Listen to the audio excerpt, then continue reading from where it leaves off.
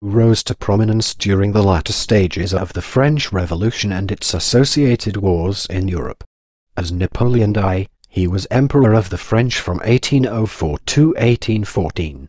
He implemented a wide array of liberal reforms across Europe, including the abolition of feudalism and the spread of religious toleration. His legal code in France, the Napoleonic Code, influenced numerous civil law jurisdictions worldwide.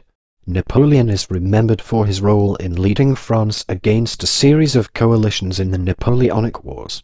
He won the majority of his battles and seized control of most of continental Europe in a quest for personal power and to spread the ideals of the French Revolution. Widely regarded as one of the greatest commanders in history, his campaigns are studied at military academies worldwide. He remains one of the most studied political and military leaders in all of history. Napoleon was born in Corsica in a family of noble Italian ancestry that had settled in Corsica in the 16th century. He spoke French with a heavy Corsican accent. Well educated, he rose to prominence under the French First Republic and led successful campaigns against the enemies of the French Revolution who set up the First and Second Coalitions, most notably his campaigns in Italy.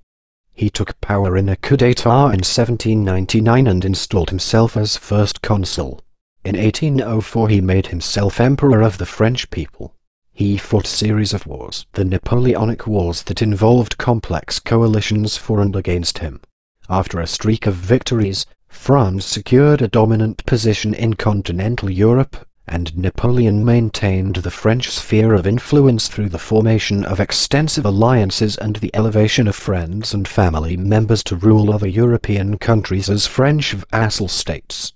The Peninsular War and the French invasion of Russia in 1812 marked major military failures. His Grand Army was badly damaged and never fully recovered. In 1813, the Sixth Coalition defeated his forces at the Battle of Leipzig and his enemies invaded France. Napoleon was forced to abdicate and go in exile to the Italian island of Elba.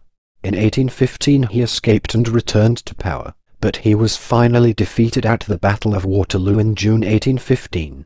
He spent the last 6 years of his life in confinement by the British on the island of St. Helena.